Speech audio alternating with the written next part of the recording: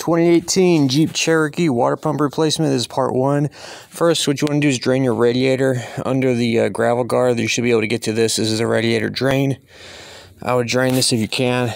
It'll just help less coolant come out after we take the water pump off. You don't have to do this, but you're gonna have a bunch of coolant coming out when you take the water pump off the engine. Try to have something down to catch it all. It gets pretty messy. Even when I drain this, I still had a lot of coolant in the engine. Tensioner is right here. We're going to go ahead and take the ratchet and pull back like this to loosen the belt. And then this will allow you to take the belt off. Let's do it like this.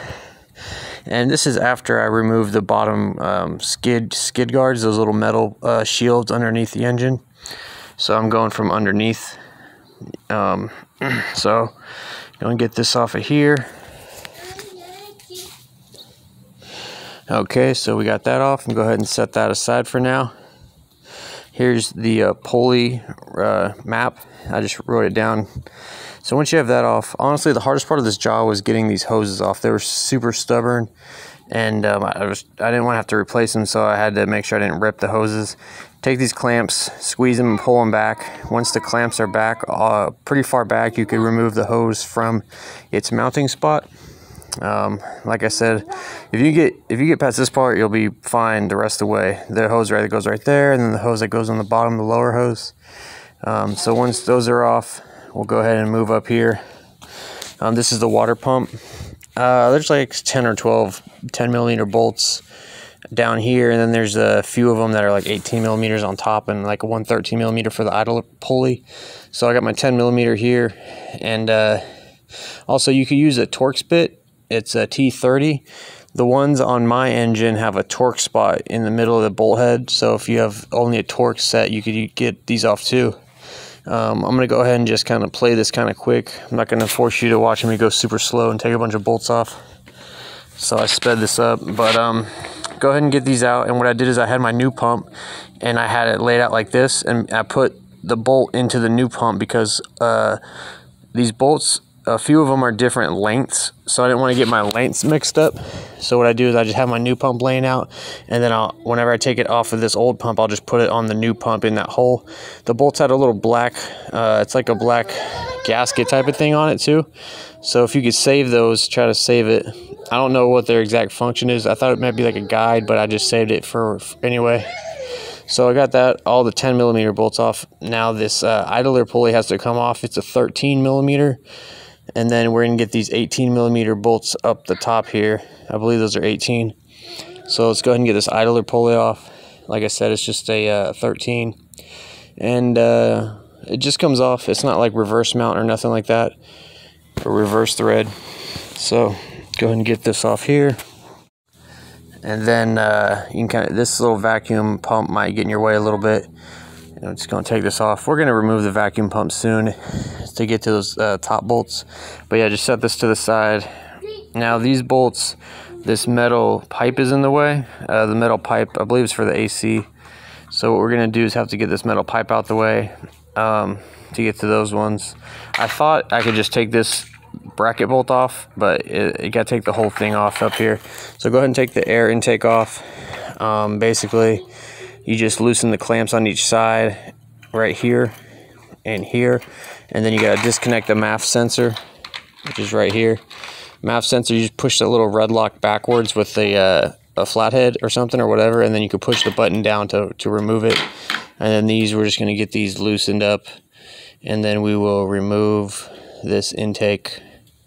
And once you get this off, it kind of, you can see a lot more stuff what's going on here. You got to kind of wiggle it off. It could be kind of stubborn. Don't break nothing. All right, so now we got to take this. I thought if you take that 10mm bolt out right here, then the bracket would be enough slack to move that pipe out the way, but it's still like there's still plenty in the way. So this whole vacuum pump bracket comes off, and a couple hoses here. So I'm going to remove this hose, and then this vacuum. You could just push down on the green buttons on the top and bottom and pull that backwards very gently. This is the same like the lower coolant hoses. We're just going to move the clamps backwards off the lip, and then you can remove that, and then pull these little guides out. They can be stubborn as well. We have to disconnect this connector. This is to the vacuum pump. This vacuum pump, it shouldn't be under any pressure or nothing. At least mine wasn't. This is just a regular connector. You just push down with your thumb on this and pull it backwards. You gotta take these bracket bolts out. It's a 16 or an 18. Let's go ahead and get these off here and then pull these out. These are the same size, so you could just remove them. Go ahead and I had to use an extension to get to that one. And then I'll remove this. This whole bracket can come out. You kind of gotta like guide it out, and it gets caught on stuff. So just guide it out gently and put this somewhere safe so it doesn't get stepped on or nothing. Now we have plenty of room to get to those bolts. And go ahead and get in there with my 16 millimeter. I believe I said it was an 18 earlier in the video, but it looks like it's a 16. So go ahead and just get these loosened up here. And then same thing with these. I just put them in the put them in the new water pump, so you know where they go, because they are different lengths, I believe.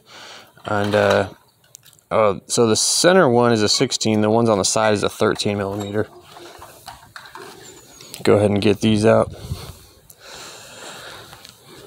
All right, got that one. Now, as you can see, this is what I was talking about. I've been just kind of putting them in here so I can map all my bolts, so I don't put like a long one where it's supposed to be short or vice versa. You don't have to do that. I mean, if you feel confident you know where they go, then it's fine. I get interrupted quite a bit at my job, so I don't have the memory to put them in. All right, there we go. So I just kind of grabbed the bottom of this where the lower hose connects, and I pulled it off the engine. Be careful not to gouge the engine. I just kind of pulled it to get it loose. A ton of coolant came out. I kind of felt like draining the radiator might have not been necessary, but that's what the instructions said to do, so I did. But anyways, I take this out. Once you get this out, you could kind of take a look at the engine there. Here's where my old pump was leaking out of the weep hole. It's just coming out pretty good. And so we're gonna pause it here, and then I'm gonna make part 2 to this video. Part 2 is gonna be how to install it and how to do all that. So find that video if you still need more instructions. Thanks for watching.